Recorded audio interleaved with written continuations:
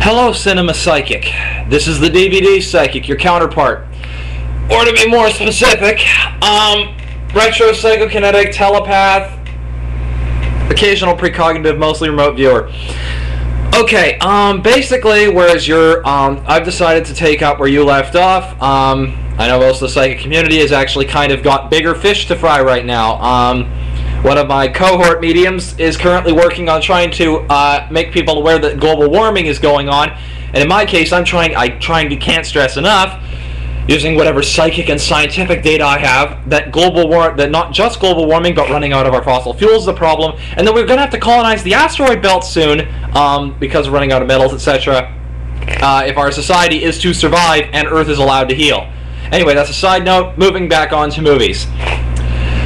This week, I'm going to delve back into the past. I'm going to delve back into the past using a little psychic look back and see what movies that probably were pretty good, again, the ones which I didn't get to see in theaters, are probably really good, coming out on DVD shortly, and we'll give you some recommendations. Okay, coming back from, I've forgotten what week. Okay, but the movie is called, the one movie I'm going to focus on for this episode is called Fracture. It was, and will be, when it comes out on a DVD, a fairly good film for DVD, reasonably good for theaters, and not exactly one of Anthony Hopkins' best. In this one, Anthony Hopkins will star on DVD and has starred in the movies. In this one, Anthony Hopkins starred as a man supposedly killing his wife, a seriously manipulative son of a bitch who severely improves his legal capabilities closer towards the end of the film. However, of course, maybe I should spoil the ending for those of you who are, for those viewers who are waiting for it to come out on DVD. The lawyer is going to win, and let's just say Anthony Hopkins is going to discover that, like most criminals, they can't beat the CSIs and they can't beat the government. Do you want the technicals on how exactly they're going to find out how he's guilty, and how they're going to retry him on murder, not attempted murder? Nah, maybe not. I'm not going to spoil everything. I mean, I gotta leave something to the uninitiated. Let's see. Flashing back. Okay. Taking a look at the horror genre, there's going to be another movie coming out sometime in the next few months called Hostel 2. This is going to be yet the same old crap. Oh, before I forget, I must tell you how the continuation is going to move on from Hostel.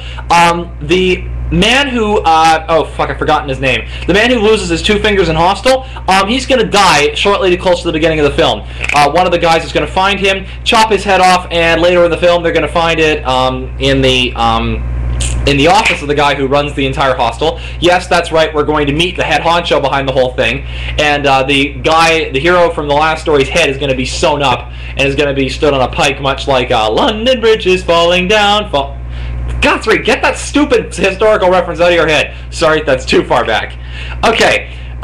Next in the genre, there's going to be, anyway, this film is going to continue on with much the same, but this time it's going to be three girls, and there's going to be a whole bunch of stuff. The only difference is that one of the rich girls is going to escape, and let's just say is going to repeat Lorena Bobbitt.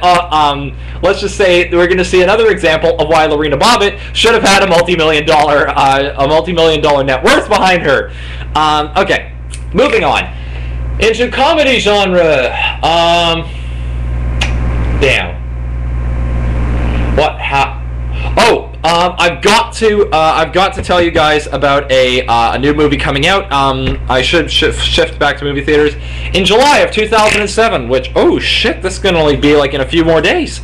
I'm gonna be even though I already know how it's gonna end, I still want to see this one in theaters because it's worth a rerun, you know.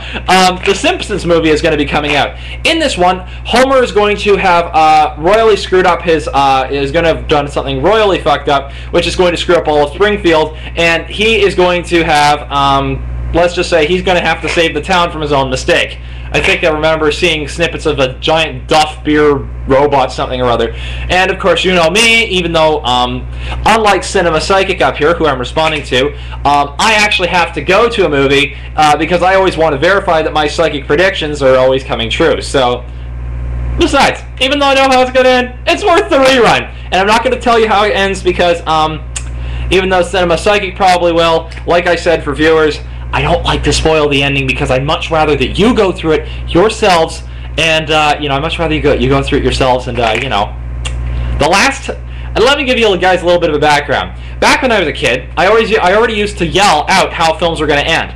I mean, like, oh, the bad guy's going to die, or oh, he's going to get the girl via this, you know, and it's going to be like, it's so... Hell, sometimes in these cases, this was before my psychic ability even fully developed, I was able to see the endings just because of the fact that it was so obvious, and I could jump the chain of logic about like 12 steps before most other people. And needless to say, I got beat up and ridiculed and everything else for it, so I've just decided to shut up and let you guys view the end results of the movies. So, that being said, my hat tipped off to you to Cinema Psychic for spoiling some of the other films. I don't mind personally. As for the others who kind of want to just kind of have the endings to yourself, not spoiled, fine. I'm shutting up.